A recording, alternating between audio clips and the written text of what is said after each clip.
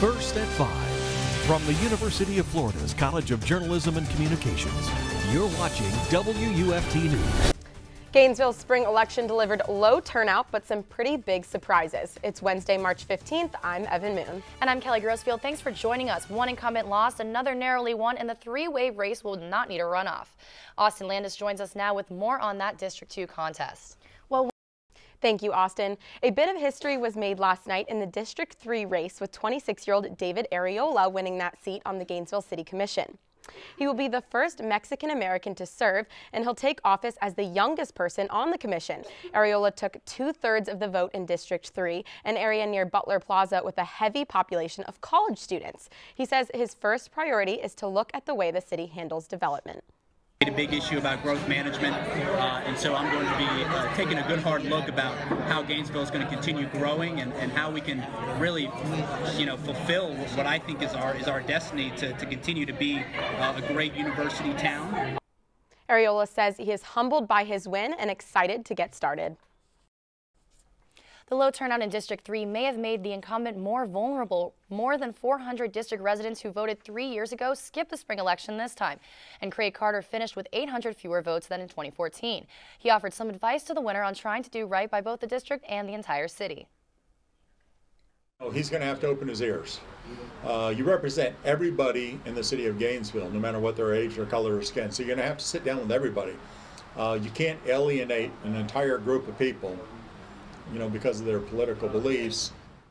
Carter gave an emotional concession speech to the watch party. After thanking his wife and volunteers, he specifically thanked Solomon Luan, a Chinese national who went door to door throughout the campaign. Carter's term is not over just yet, so in the remaining weeks he plans to focus on committees he's involved with. In the only citywide race on the ballot, Helen Warren held on to her at-large seat. Warren and her supporters anxiously waited for results last night at her watch party.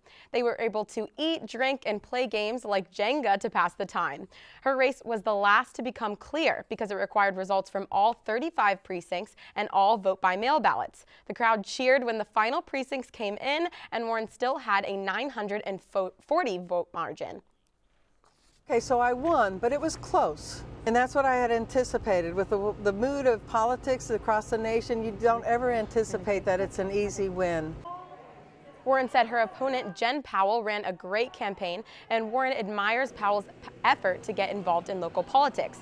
Powell told us she feels great finishing so strong with 45% of the vote.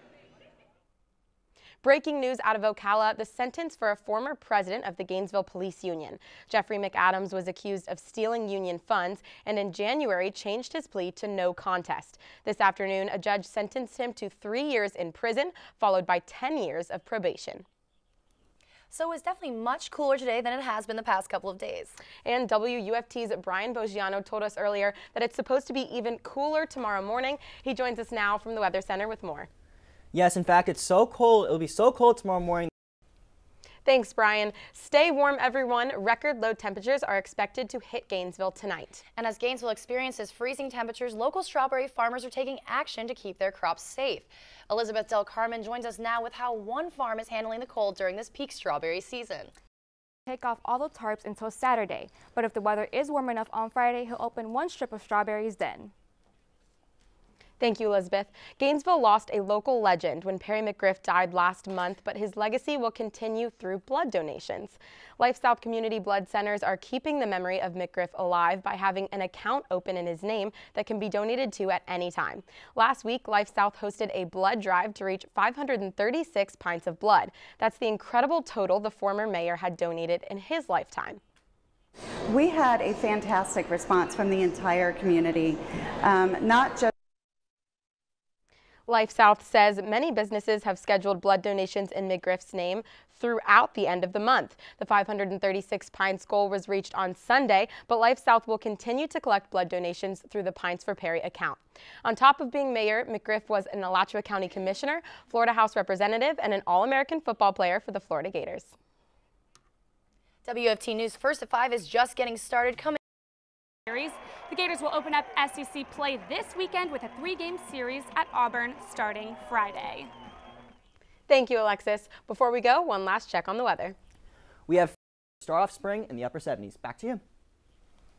Thanks, Brian. BBC World News is up next, and the PBS NewsHour is coming up at 7 o'clock. WUFT News returns tomorrow at 5, but your Florida news is always on at WUFT.org. Have a great night.